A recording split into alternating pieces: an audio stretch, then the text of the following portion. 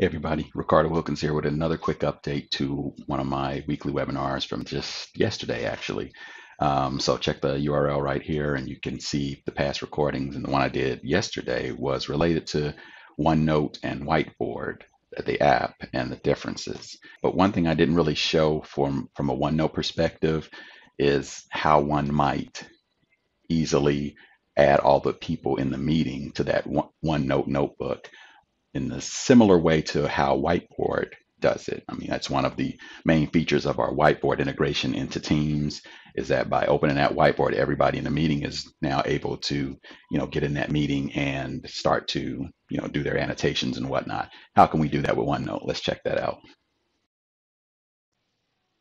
So here we are in the team that we were in on Friday, that we had the channel meeting going, and you can see in the files area, I have a notebook, test123.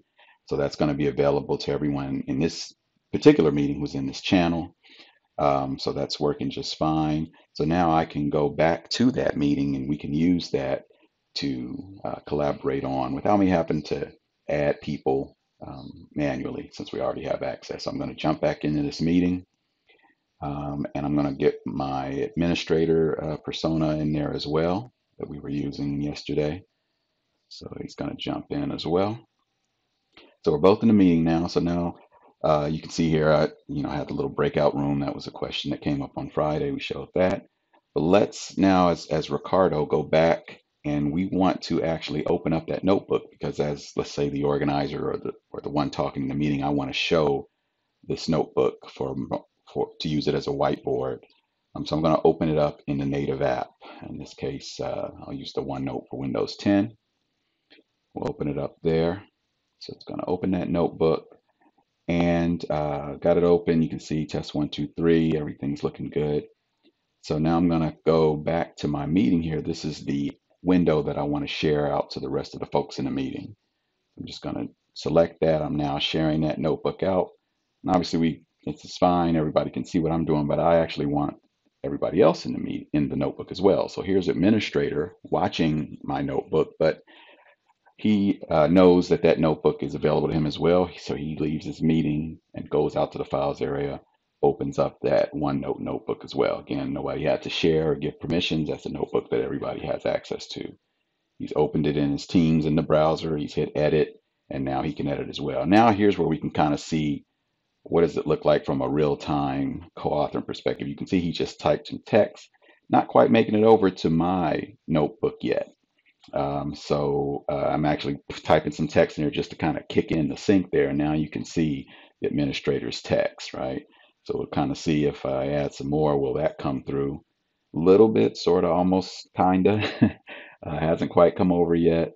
I got to go over here, try to force the sync by kind of doing some things there, and there it comes now. So not quite as, if you check the video from Friday, you see what the Whiteboard app is pretty much instantaneous.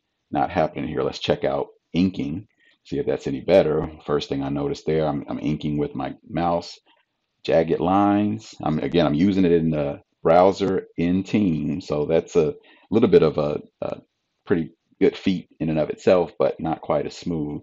And those ink annotations aren't coming over automatically, just like the text.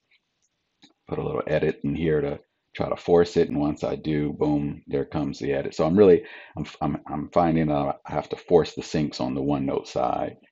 If I do ink on my side in the native app, I get nice smooth lines using the Windows native app, even with my cursor.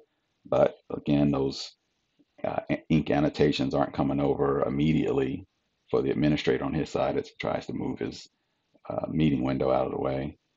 If he puts a little edit of his own, now those come through smooth and whatnot. So it's working.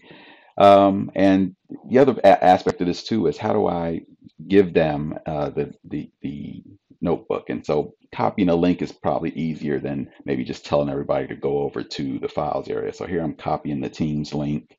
I could use SharePoint, but I'll use Teams here. I'll copy it and put it in the chat for the convenience of everybody in the meeting so they can just click it. So move this out the way and I'll go here. I could put the huge big URL there, but we can do better than that. Instead, I'll type the word OneNote in this case, copy it, Control K, Control V to put the URL in.